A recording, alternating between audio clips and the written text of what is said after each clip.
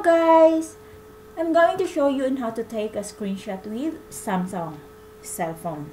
So let's take, for example, we'll take a screenshot of this one, the Desjardins.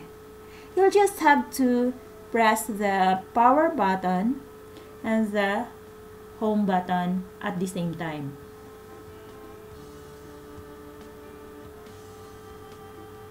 Voila! So when you see the blink guys, that means that the screenshot was captured. So you can check it through scrolling this one, or you can see it also in the gallery, in your gallery.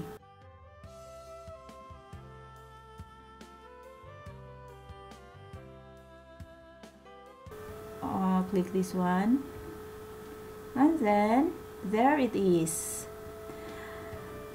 So, and if you're going to share it on Facebook guys, you can see it in your gallery. You can just do like this, Facebook account, and then photo. There it is in your gallery.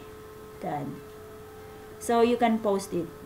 So that's all guys. It's very easy. Please subscribe to my channel and then please share. Thank you so much for watching.